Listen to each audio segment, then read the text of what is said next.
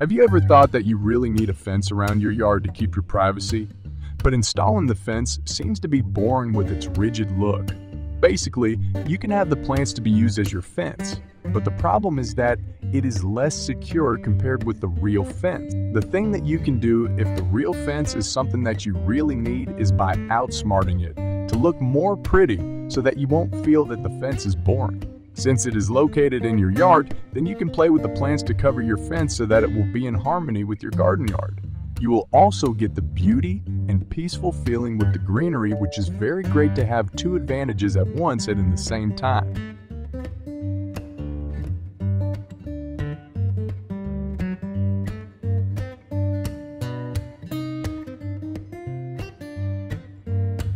To add the plants to your fence, the first thing you have to do is by making the planter boxes. It should be colored in the same tone as your fence so that it will look like it is assimilated with the fence. For the design and size, you have to look for the plants first so that you can decide on how you will deal with your planter boxes, whether you will make it into a high form, wide space, or short but long boxes.